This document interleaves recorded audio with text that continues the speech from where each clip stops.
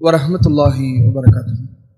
அளவற்ற அருளாளனும் நிகரில்லா பேர் அன்புடையனுமாகிய அந்த ஏக இறைவனின் நல்லடியார்களே, கண்ணியத்திற்குரிய சகோதரர்களே, இஸ்லாமிய வரலாற்றை 3 வகையான காலங்களில் நாம் அறிந்து கொள்ளலாம். அதில் முதலாவது காலம் ஐயாமு ஜாஹிலியா என்று சொல்லப்படக்கூடிய அறியாமை காலம். இரண்டாவது மக்காவில் இஸ்லாம் வளர்ந்த ஆரம்ப காலகட்டம். மூன்றாவது மதீனாவில் இறை தூதர் அவர்கள் ஹிஜ்ரத் செய்த பிறகு ஒரு இஸ்லாமிய ஆட்சியை நிறுவிய 3வது காலகட்டம். இதுல மக்காவுடைய அந்த ஆரம்ப காலகட்டத்தையும் மதீனாவிலே உள்ள அந்த இறுதி காலகட்டத்தையும் பல்வேறு விதமான தலைப்புகளின் கீழ் அது குறித்த பல செய்திகளை நாம தெரிஞ்சிருக்கோம். ஆனால் இந்த ஐயாமு ஜாஹிலியா என்று சொல்லப்படக்கூடிய இந்த அறியாமை காலத்தை பொறுத்தவரையிலும் நம்மில் பெரும்பாலான மக்கள் இந்த காலத்தை பற்றிய என்ன ஓட்டம் எப்படி இருக்கும் என்று சொன்னால், அது ரொம்ப மோசமான ஒரு காலம், அந்த காலகட்டத்தில் எல்லா தீமைகளும் பெருகி இருந்த ஒரு காலம், மது, விபச்சாரம், சாராயம், எல்லா வகையான தீமைகளும் அந்த காலகட்டத்தில் கட்டுக்கடங்காமல் மிகப்பெரிய அளவில் அந்த மக்கள் செய்யப்பட்டது. அந்த காலகட்டத்தில் வாழ்ந்த மக்கள் இனத்தால் குலத்தால் மக்களை பிரிக்கக்கூடியவர்களாக, அந்த குலத்தின் காரணமாக தன்னுடைய குல பெருமையின் காரணமாக பிற மக்களை கொல்லக்கூடியவர்களாக அவர்கள் இருந்தார்கள். அன்றைய காலகட்டத்தில் வாழ்ந்த பெண்களை மனிதர்களாக கூட மதிக்காத ஒரு சமுதாயம் அன்றைய காலகட்டத்திலே வாழ்ந்தார்கள் என்பது போன்ற அந்த காலம் குறித்த பல்வேறு விதமான செய்திகள் இந்த வடிவத்திலே நாம அறிந்திருப்போம். ஆனால் அந்த அறியாமை காலகட்டத்தில் வாழ்ந்த மக்களிடத்தில் சில நற்பண்புகள், சில நல்ல குணங்கள் அவரிடத்திலும் இருந்திருக்கிறது. அப்ப அந்த குணங்களை பொறுத்தவரையிலும் அந்த செய்திகளை எல்லாம் நம்ம எடுத்து படித்து பார்க்கும் போது இன்றைக்கு இருக்கக்கூடிய நம்மிடத்தில் கூட அது மாதிரியான நல்ல பண்புகள் இல்லை என்று சொல்லக்கூடிய அளவுக்கு அறியாமை காலகட்டத்தில் வாழ்ந்த மக்களிடத்தில் ஏராளமான நல்ல பண்புகளும் இருக்கக்கூடிய செய்திகளை நம்மால் பார்க்க முடிகிறது. அதுல முதலாவதாக அறியாமை காலகட்டத்தில் வாழ்ந்த அந்த மக்களிடத்தில் நன்மைகள் செய்வதில் ரொம்ப ஆர்வம் காட்டக்கூடியவர்களாக அவர்கள் இருந்திருக்கிறார்கள். அறியாமை காலகட்டத்தில் வாழ்ந்த மக்கள் இறைவனுக்கோ அல்லது பிற மக்களுக்கோ தான தர்மம் செய்வது, அண்டை வீட்டுக்காரர்களுக்கு உதவி செய்வது என்ற மாதிரி அவர்களிடத்திலும் இது மாதிரியான நல்ல பண்புகள் இருந்திருக்கிறது என்ற செய்திகளை நம்மால் பார்க்க முடிகிறது. சஹீஹுல் புகாரியில 2042 என்ற எண்ணிலே இடம்பெறக்கூடிய உமர் ரலியல்லாஹு அன்ஹு அவர்கள் தொடர்பான ஒரு செய்தி. பொதுவாக உமர் அலி அவர்கள் பொறுத்தவரையிலும் இஸ்லாத்தை ஏற்பதற்கு முன்பு இஸ்லாத்தை கடுமையாக எதிர்த்தவர்களில் ஒரு ஆள் யார்? உமர் அலி அவர்கள். எந்த அளவுக்குன்னு சொன்னா, அவர்கள் எதிர்த்தது போல ஒரு எதிர்ப்பை அன்றைய காலகட்டத்தில் யாரும் தெரிவிக்கவில்லை என்று சொல்லக்கூடிய அளவுக்கு அவ்வளவு கடுமையான எதிர்ப்பு. அவர்கள் இஸ்லாத்தை ஏற்றுக்கொண்ட அந்த சம்பவத்தை படித்து பார்க்கும் போது கூட நபிகளாரை கொல்வதற்காக கையிலே ஆயுதத்தை ஏந்தி கோபத்தோடு உமர் அலி அவர்கள் வெளியேறுகிறார்கள். அல்லாஹ்வுடைய நாட்டத்தின் காரணமாக அந்த நேரத்தில் அவர் இஸ்லாத்தை ஏற்கக்கூடிய ஒரு வாய்ப்பை அல்லாஹ் அவர்களுக்கு ஏற்படுத்தி விடுகிறார். அப்படிப்பட்ட உமர் அலி அவர்கள் இஸ்லாத்திற்கு வந்ததற்கு பிறகு இறை தூதரிடத்தில் ஒரு விஷயத்தை கேட்கிறார்கள். யா ரசூலுல்லாஹ், அல்லாஹ்வுடைய தூதரே, இன்னி நதர்து ஃபி ஜாஹிலியத்தி, அறியாமை காலத்தில் நான் ஒரு நேர்ச்சை செய்திருக்கிறேன். இப்ப நம்ம இஸ்லாத்துக்கு வந்த பிறகு நம்ம பல நேர்ச்சைகள் செய்வோம், நாம நினைத்தது நிறைவேற வேண்டும் என்பதற்காக அல்லது நம்முடைய எதிர்பார்ப்பு நிறைவேற வேண்டும் என்பதற்காக பல நேர்ச்சைகளை நம்ம இப்ப செய்வோம். அவர் சொல்றாரு, நான் அறியாமை காலத்தில் இருக்கும்போது ஒரு நேர்ச்சை செய்தேன். அந்த அல்தகிஃப லைலத்தன் ஃபில் மஸ்ஜிதுல் ஹராம், ஒரே ஒரு இரவு மட்டும் மஸ்ஜிதுல் ஹராம் காபத்துல்லாவிலே இஅ்திகாஃப் இருப்பதற்காக நான் நேர்ச்சை செய்திருக்கிறேன். இப்போது அந்த நேர்ச்சையை நான் நிறைவேற்றலாமா என்று கேட்கிறாங்க. ஃபகால லஹு நபி ஸல்லல்லாஹு அலைஹி வஸல்லம், அல்லாஹ்வுடைய தூதர் அவர்கள் உமர் அலி அவர்கள் சொல்கிறார்கள், அவுஃபி நதரக ஃபஅல்தக்ஃப லைலத்தன், உன்னுடைய அந்த நேர்ச்சையை நீங்கள் நிறைவேற்றுங்கள், ஒரு நாள் மஸ்ஜிதுல் ஹராமிலே நீங்கள் இஅ்திகாஃப் இருங்கள் என்று அல்லாஹ்வுடைய தூதர் அவர்கள் சொல்லக்கூடிய அந்த செய்தி சஹீஹ் புகாரியில இடம்பெறக்கூடிய காட்சியை பார்க்கிறோம். அப்ப அவங்க என்ன சொல்றாங்கன்னா, இஸ்லாத்திற்கு வந்த பிறகு இப்போ ஒரு நாள் நான் இஅ்திகாஃப் இருக்கவான்னு கேட்கல, அறியாமை காலத்துல நான் அந்த மாதிரி நேர்ச்சை பண்ணியிருந்தேன், அறியாமை காலத்துல இஅ்திகாஃப் காபாவில் இருக்கும் நான் நேர்ச்சை பண்ணேன், அதை இப்ப நான் நிறைவேற்றலாமா என்று அறியாமை காலகட்டத்தில் தான் செய்ய வேண்டிய ஒரு நன்மையை இஸ்லாத்திற்கு வந்த பிறகு அவர்கள் சொல்லி அதை நிறைவேற்றக்கூடிய ஒரு காரியத்தை இந்த செய்தியின் வாயிலாக நம்மால் பார்க்க முடிகிறது. அதே போல இன்னொரு நபித்தோழர் ஹக்கீம் பின் ஹிசாம் என்று சொல்லக்கூடிய ஒரு நபித்தோழர், பொதுவாக இந்த ஹக்கீம் பின் ஹிசாம் அவர்களை குறித்து ஒவ்வொரு முஸ்லிம்களும் தன்னுடைய வாழ்க்கையில் தன்னுடைய ஒவ்வொரு நாளிலும் உள்ளத்திலே பசுமையாக வைத்திருக்க வேண்டிய மிக முக்கியமான ஒரு நபிமொழிக்கு சொந்தக்காரர் இந்த ஹக்கீம் பின் ஹிசாம் அவர்கள். அவர் வழியாக வரக்கூடிய ஒரு செய்தி சஹீஹ் புகாரியில 1472வது செய்தியாக இடம்பெறுகிறது. இந்த ஹதீஸ் ஒவ்வொரு நாளும் நம்முடைய உள்ளத்திலே பசுமையாக இருக்க வேண்டிய ஒரு செய்தி. பல தடவை கேள்விப்பட்டிருப்போம், இந்த சந்தர்ப்பத்திலே அதை நினைவுபடுத்துவது பொருத்தமாக இருக்கும். இந்த ஹக்கீம் பின் ஹிசாம் அவர்கள் இஸ்லாத்திற்கு வந்ததற்கு பிறகு அவர் என்ன பண்றாருன்னா, ஒரு சந்தர்ப்பத்தில் நபிகள் நாயகம் ஸல்லல்லாஹு அலைஹி வஸல்லம் அன்னவர்களை தனிமையில சந்திக்கிறார். சந்தித்து விட்டு அல்லாஹ்வுடைய தூதரிடத்துல சிலதை கேட்கிறார். அவர் என்ன கேட்டாரு, ரசூல்லா என்ன கொடுத்தாங்க அப்படிங்கிறது ஹதீஸ்ல இல்ல, எதையோ ஒண்ணு கேட்கிறாரு. ரசூல்லாவிடத்துல கேட்ட உடனே அல்லாஹ்வுடைய தூதர் அவங்க என்ன பண்றாங்க, அவர் எதை கேட்டாரோ அதை கொடுத்துடுறாங்க. கொஞ்ச நேரம் கழிச்சு அவர் பார்க்கிறாரு, சரி ரசூல்லா தானே, நம்மளும் ரசூல்லா தானே இருக்கிறோம், சரி இன்னும் கொஞ்சம் கேட்போமே என்று சொல்லி அல்லாஹ்வுடைய தூதரை இன்னும் கொஞ்சம் தாங்க அப்படின்னு கேட்கிறார். ரசூல்லாவும் என்ன பண்ணிடுறாங்க, அவருக்கு கொடுத்துடுறாங்க. அவர் பார்க்கிறாரு, சரி மூணாவது தடவையா ரசூல்லாவிடத்துல கேட்போம், அவங்க கொடுத்துட்டாங்கன்னு சொன்னா அதை எடுத்துட்டு நம்ம போயிடலாம் அப்படிங்கிற மாதிரி ஏதோ ஒரு எண்ணத்துல மீண்டும் என்ன பண்றாருன்னா, மூன்றாவது தடவையாக அல்லாஹ்வுடைய தூதரிடத்துல எனக்கு இன்னும் கொஞ்சம் தாங்கல அப்படின்னு கேட்கிறாங்க. ரசூலாவும் கொடுத்துடுறாங்க. கொடுத்து விட்டு அல்லாஹ்வுடைய தூதர் அவங்க அவரை பார்த்து சொன்னார்கள், யா ஹக்கீம், ஹக்கீமே, இன்ன ஹாதல் மால ஹலிரத்துன் ஹுலுவா, இந்த செல்வம் இருக்கிறது அது பசுமையானது, இனிமையானது. ஃபமன் அஹதஹு பி ஸஹாவத்தின் நஃப்ஸின், யார் இதை போதும் என்ற மனோபக்குவத்தோடு இந்த செல்வத்தை எடுத்துக் கொள்கிறாரோ பூரிக லஹு ஃபீஹி, அதிலே அவருக்கு பரக்கத் செய்யப்படும். செல்வம் இது போதும், நம்முடைய தேவைக்கு இது போதும், நம்முடைய வாழ்க்கைக்கு இது போதும் என்ற சிந்தனையிலே யார் இந்த பொருளாதாரத்தை அணுகுகிறார்களோ அவர்களுக்கு அதிலே பரக்கத் செய்யப்படும். இந்த எண்ணம் இல்லாமல், போதும் என்கிற எண்ணம் இல்லாமல் யார் பொருளாதாரத்தை அணுகுகிறார்களோ அவர்களுக்கு எவ்வளவு காசு பணம் கிடைத்தாலும் அதிலே அவர்கள் திருப்தி அடைய மாட்டார்கள் என்று சொல்லிவிட்டு அல்லாஹ்வுடைய தூதர் அவர்கள் சொன்னார்கள், ஹக்கீமே, அல் யதுல் உல்யா ஹைரும் மின் யதில் சுஃப்லா, என்றாலும் கொடுக்கக்கூடிய கைதான், உயர்ந்திருக்கக்கூடிய கைதான் தாழ்ந்திருக்கக்கூடிய வாங்கக்கூடிய கையை விட சிறந்தது என்று ரசூலுல்லாஹ் சொல்றாங்க.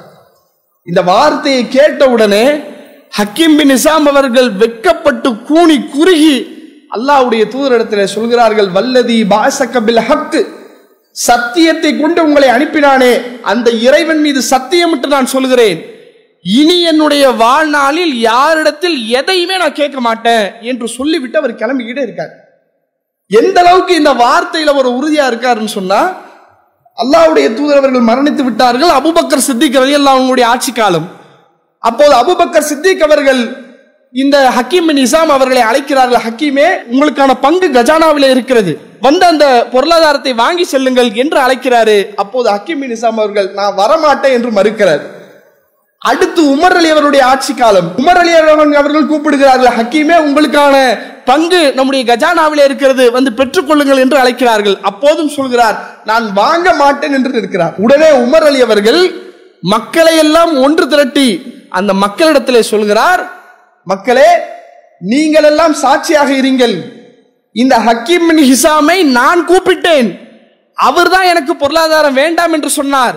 நாளை மறுமையிலே அல்லாஹ்விடத்திலே இவர் என்னை குற்றவாளியாக நிறுத்திவிடக் கூடாது, அதற்கு நீங்கள்லாம் சாட்சியா இருங்க என்று மக்களை சாட்சியாக வைத்து உமர் அலி அவர்கள் சொன்ன அந்த செய்தியை சஹீஹ் புகாரியிலே பார்க்கிறோமே. யோசித்து பாருங்கள், நபிகளாரிடத்திலே சொன்ன அந்த ஒரு வார்த்தையை இந்த பொருளாதாரத்தின் மீது எந்த சந்தர்ப்பத்திலும் அடுத்தவரிடத்திலே கையேந்தக்கூடிய ஒரு சூழலை நான் வைக்கவே மாட்டேன் என்று சொல்லிவிட்டு செல்கிறார்கள். நபிகளார் இறந்த பிறகும் அந்த சத்தியத்தை, அந்த வாக்குறுதியை காக்கக்கூடிய ஒரு அற்புதமான சம்பவத்திற்கு சொந்தக்காரர் இந்த ஹக்கீம் நிசாம் அவர்கள்.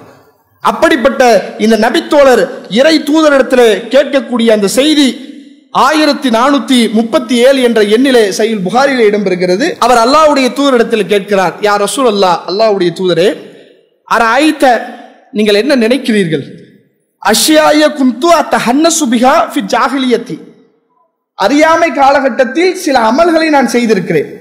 மின் சதகத்தின், தர்மத்திலிருந்து, அவ் அத்தாக்கத்தின், அடிமையை விடுதலை செய்வதிலிருந்து, வசிலத்து ரஹிமின், சொந்தக்காரர்களை உறவுகளை சேர்ந்து இருப்பதிலிருந்து, இது போன்று பல நன்மைகளை அறியாமை காலகட்டத்தில் நான் செய்திருக்கிறேன். அறியாமை காலகட்டத்தில் நான் செய்த இந்த அமல்களுக்கு எனக்கு இப்ப கூலி கிடைக்குமா? அவர் இஸ்லாத்துக்கு வந்துடுறாரு. இஸ்லாத்துக்கு வந்த பிறகு அவர் சொல்றாரு, அறியாமை காலகட்டத்தில் நான் இந்த மாதிரி நிறைய தர்மங்கள் செஞ்சிருக்கிறேனே, உறவுகளோடு சேர்ந்து வாழ்ந்திருக்கிறேனே, அடிமைகளை நான் விடுதலை செய்திருக்கிறேனே, அந்த நன்மைகளுக்கான கூலி இஸ்லாத்திற்கு வந்த பிறகு எனக்கு அது கிடைக்குமா என்று கேட்கிறாங்க. அப்போது அல்லாஹ்வுடைய தூதர் அவர்கள் சொல்கிறார்கள், கால நபி ஸல்லல்லாஹு அலைஹி வஸல்லம், அஸ்லம்த அலாமா சலஃப மின் கைரின், நன்மையிலிருந்து எதை நீ முந்தி சென்றாயோ, எதை செய்தாயோ, அதோடு சேர்த்துதான் நீ இஸ்லாத்தையும் ஏற்றிருக்கிறாய், அந்த நன்மையெல்லாம் உனக்கு இப்போது கிடைத்து விடும் என்று இறை தூதர் அவர்கள் சொல்லக்கூடிய அந்த செய்தி சஹீஹ் புகாரியில் இடம்பெறக்கூடிய காட்சியை பார்க்கிறோம். அப்ப இது போல நன்மை செய்ய வேண்டும் என்கிற விஷயத்தில், அது இறைவனுக்கு செய்ய வேண்டிய நன்மையாக இருந்தாலும் சரி, பொதுவான மக்களுக்கு செய்ய வேண்டிய நல்ல காரியங்களாக இருந்தாலும் சரி, அதை செய்ய வேண்டும் என்கிற எண்ணம் அவரிடத்தில் இயல்பாகவே இருந்திருக்கிறது. யாரிடத்துல?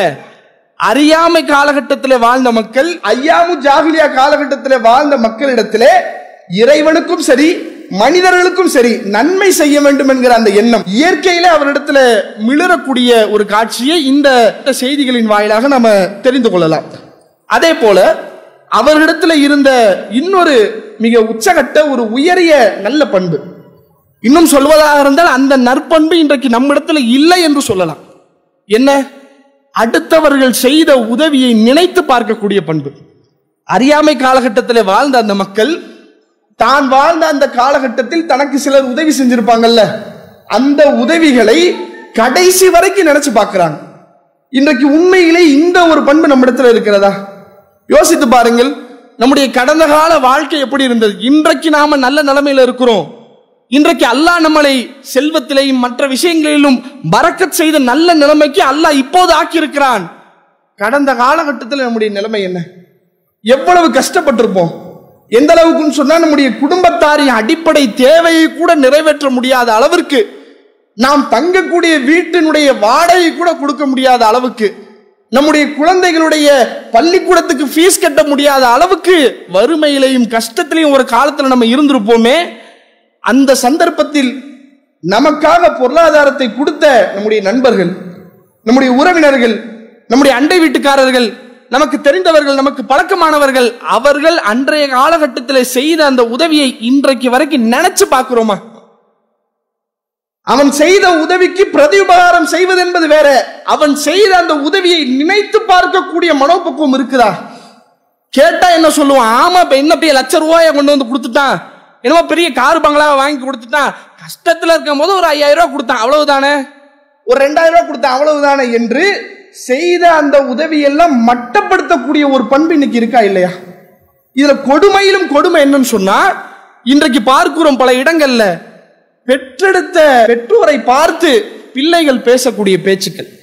இந்த உலகத்திலேயே ஒரு மனிதன் இன்னொரு மனிதனுக்கு செய்யக்கூடிய உச்சகட்ட உதவிகளை செய்யக்கூடிய ஒரே ஜீவன் பெற்றோர்கள் மட்டும்தான். பெற்றோர்கள் பிள்ளைகளுக்கு செய்யக்கூடிய உதவியை போல, பெற்றோர்கள் பிள்ளைகளுக்கு செய்யக்கூடிய உபகாரத்தை போல இந்த உலகத்திலே எந்த மனிதனும் இன்னொரு மனிதனுக்கு செய்யவே முடியாது. அப்படிப்பட்ட உதவிகளை செய்த பெற்றோரை பார்த்து ஒரு கட்டத்திலே வளர்ந்த பிறகு வேலைக்கு போகக்கூடிய சந்தர்ப்பத்தில், தன்னுடைய சொந்த காலிலே மகன் நிற்கக்கூடிய சந்தர்ப்பத்தில் பெற்றோரை பார்த்து கேட்கிறான், நீங்க எனக்கு என்ன செஞ்சிட்டீங்க, நீங்க என்ன பண்ணிட்டீங்க, என்ன படிக்க வச்சீங்க, அவ்வளவுதானே, என்ன ஒரு நல்ல வேலையில சேர்த்து விட்டீங்க, அவ்வளவுதானே, எனக்கு சாப்பாடு போட்டீங்க, ட்ரெஸ் வாங்கி கொடுத்தீங்க, அவ்வளவுதானே செஞ்சீங்க, இதுக்காகலாம் நான் ஒன்னும் உங்களை பார்த்துக்க முடியாது என்று இவன் ஒரு நல்ல நிலைமைக்கு வந்த பிறகு பெற்றோர்கள் செய்த அந்த உபகாரத்தை மட்டமாக நினைக்கக்கூடிய ஒரு பண்பு இன்றைக்கு நம்மிடத்துல பரவி இருக்கிறது. ஆனால் அறியாமை காலகட்டத்தில் வாழ்ந்த அந்த மக்களிடத்துல தனக்கு செய்த ஒரு உதவி, அது சின்னதோ பெருசோ, அந்த உதவியை நினைக்கக்கூடிய அந்த தன்மை இருந்திருக்கிறது. எந்த அளவுக்கு என்று சொன்னால், இது குறித்த அந்த செய்தியை சஹீஹுல் புகாரியிலே 2731வது இலக்கத்தில் நம்மால் பார்க்க முடிகிறது. ஹுதைபியாவுடைய உடன்படிக்கை, இன்னும் சொல்வதாக இருந்தால் சஹீஹுல் புகாரியிலே பதிவு செய்யப்பட்ட நீண்ட ஒரு ஹதீஸ் என்றால் அது ஹுதைபியாவுடைய அந்த செய்தி தான். அந்த செய்தியில ஹுதைபியாவுடைய உடன்படிக்கை எப்படி நடக்குது? நபிகள் நாயகம் ஸல்லல்லாஹு அலைஹி வஸல்லம் அன்னவர்கள் மதீனாவிலிருந்து ஒரு பெருங்கொண்ட படையோடு மக்காவிற்கு வருகிறார்கள். போருக்காக அல்ல, உம்ரா செய்வதற்காக. அதற்கான உம்ராவுடைய அந்த பலி பிராணிகளோடு நபிகள் நாயகம் ஸல்லல்லாஹு அலைஹி வஸல்லம் அவர்கள் மக்காவை நெருங்கி வந்து கொண்டிருக்கிறார்கள். மக்காவுக்குள்ளே செல்வதற்கு முன்பாக ஒரு இடத்துல நபிகள் நாயகம் அவர்கள் தன்னுடைய படையோடு அமர்ந்திருக்கிறார்கள். ரசூல்லா வந்திருக்கிறாங்க அப்படிங்கிற செய்தி மக்காவில் உள்ள குறைஷிகளுக்கு போயிருச்சு. ஒரு படையோடு முகமது நபி வந்திருக்கிறாங்க என்ற செய்தி அவங்களுக்கு போயிருச்சு.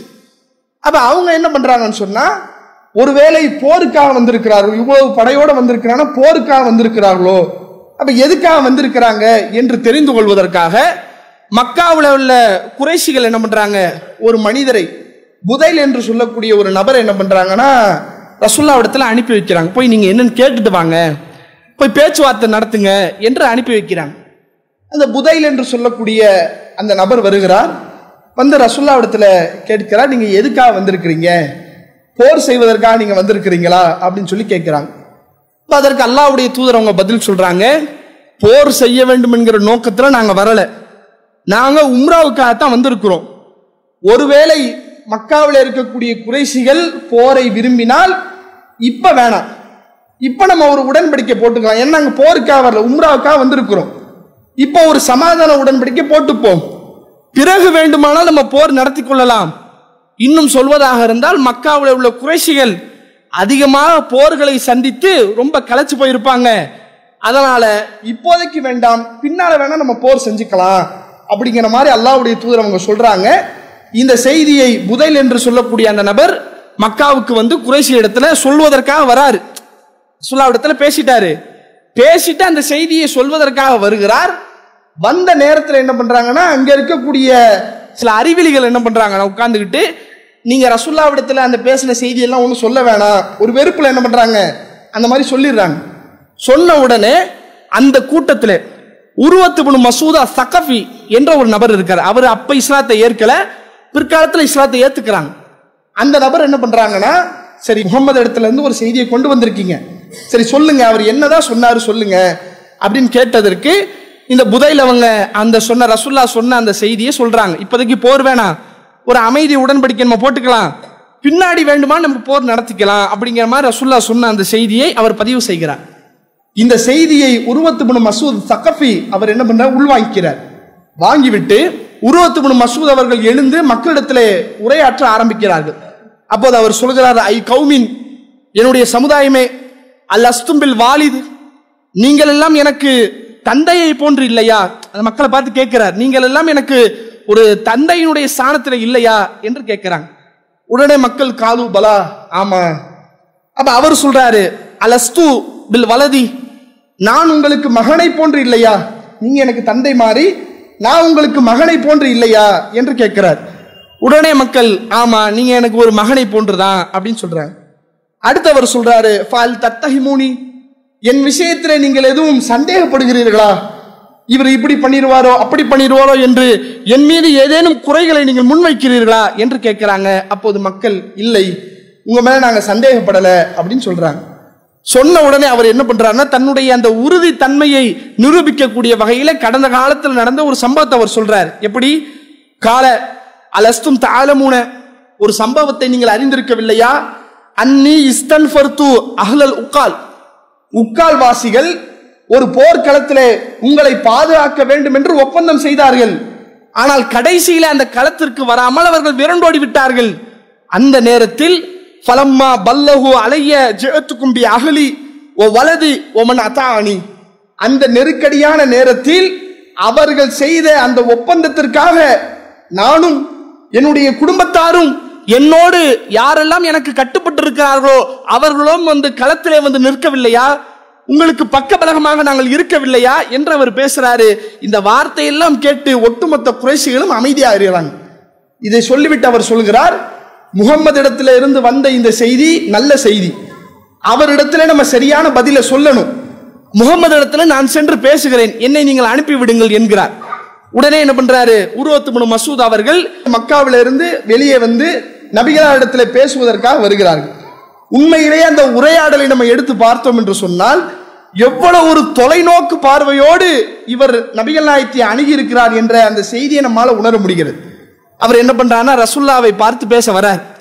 அப்போது சொல்கிறார், முகம்மதே, நீங்க இப்போதைக்கு உம்ராவுக்காக தான் வந்திருக்கிறீங்க, ஓகே, ஒருவேளை நீங்கள் போர் செய்து மக்காவிலே உள்ள குறைஷிகளை நீங்கள் ஜெயித்து விட்டால் அவர்களுடைய அதிகாரத்தை பறித்து ஒட்டுமொத்த குறைஷிகளையும் நீங்கள் அழித்து விட்டால் உங்களுக்கு என்ன பேர் தெரியுமா கிடைக்கும்? இதற்கு முன்பாக அரபு குலத்தை சார்ந்தவர்களே இன்னொரு அரபை அழித்த வரலாறு நீங்க கேள்விப்பட்டிருக்கீங்களா? நீங்களும் அரபு, மக்காவில் இருக்கக்கூடிய குறைஷிகளும் அரபுகள், ஒரு அரபே இன்னொரு அரபை அழித்த வரலாற்றை நீங்க கேள்விப்பட்டிருக்கீங்களா இதுக்கு முன்னாடி? ஒருவேளை நீங்க இப்போ குறைஷிகளை அழிச்சிங்கன்னு சொன்னா அந்த கெட்ட பெயர் உங்களுக்கு வந்துடும் அப்படின்னு சொல்றாரு.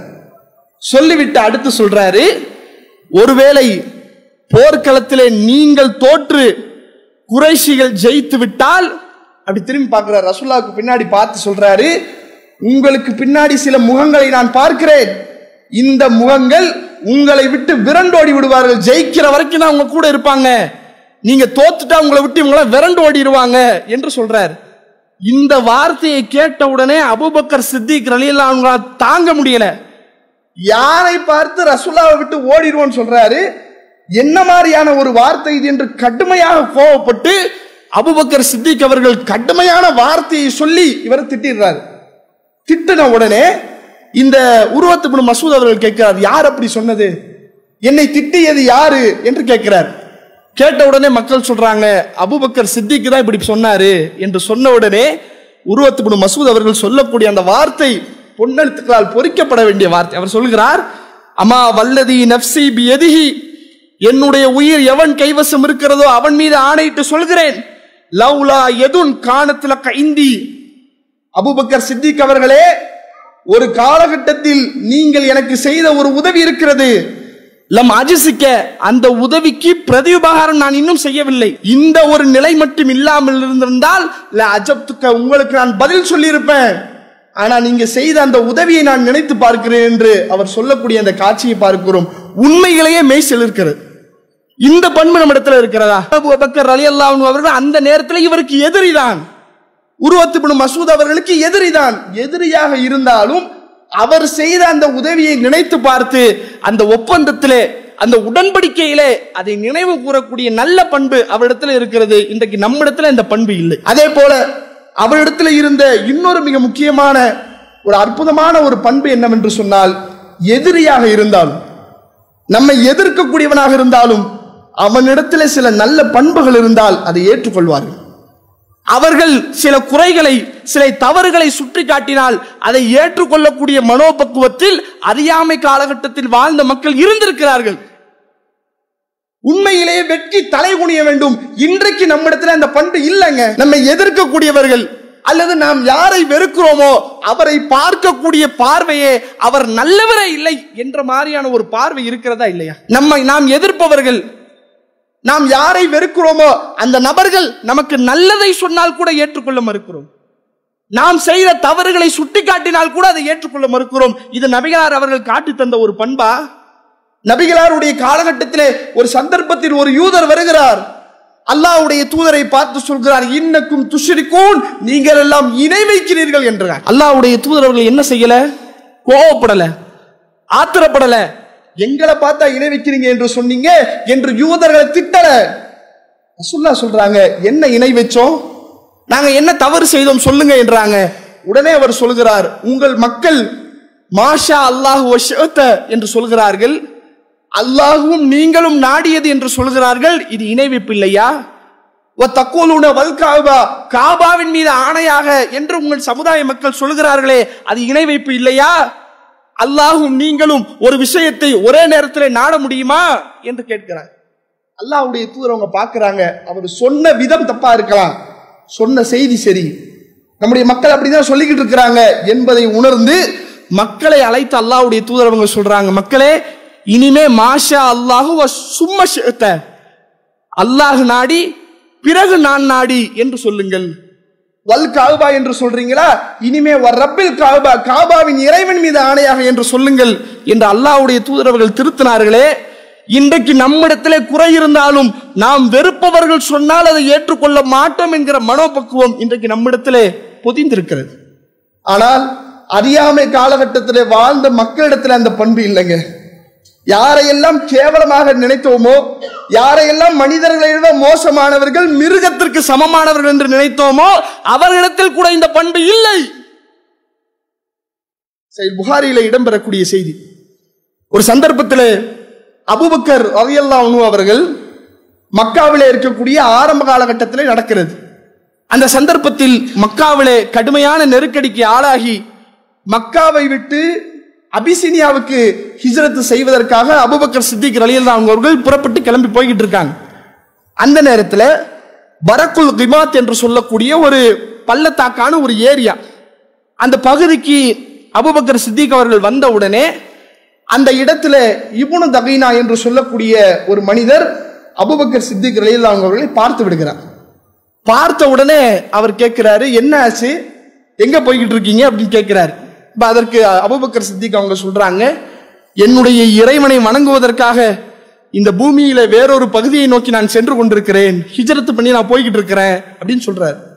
இந்த வார்த்தையை கேட்ட உடனே இப்னு தகீனா அவர்கள் சொல்கிறார்கள், கால இப்னு தகீனா இன்னம் மிஸ்லக லா யஹ்ருஜு வலா யுஹ்ரஜ், உங்களை போன்ற நல்ல மனிதர்கள் வெளியேறவும் கூடாது, வெளியேற்றப்படவும் கூடாது. ஃபஇன்னக தக்ஸிபுல் மஅதூம, நீங்கள் இல்லாதவர்களுக்காக சம்பாதித்து கொடுக்கிறீர்கள்.